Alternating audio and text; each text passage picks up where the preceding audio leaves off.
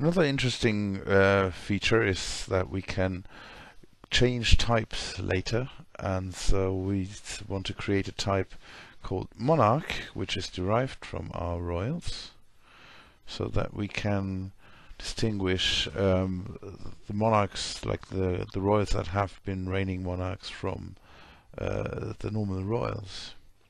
Okay, because they have other features, additional features, because they've been kings.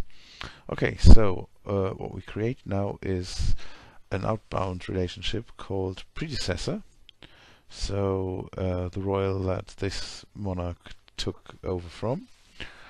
And obviously we call it predecessor because successor is often not given. So whenever a royal takes over, he has a predecessor but not a successor yet.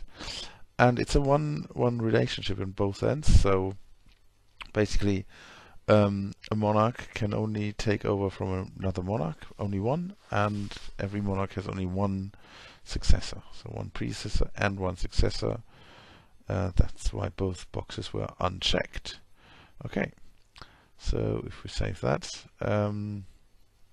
obviously we want to copy the description for title and description, the path, the definition from royal, because they should still read King George and the house and when they were born and when they died.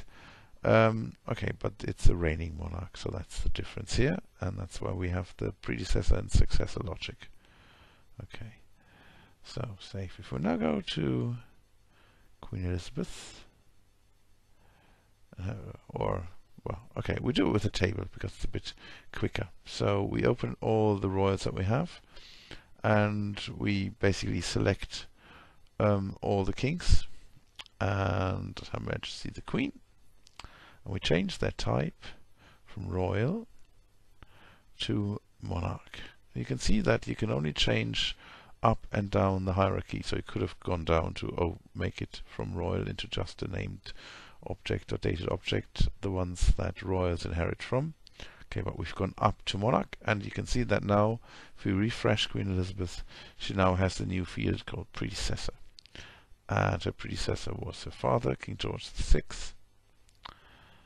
And obviously if we go and have a look at King George, his predecessor was his father, King George V. No, it was his brother, King Edward VIII. Okay. And the predecessor of King Edward VIII was King George V.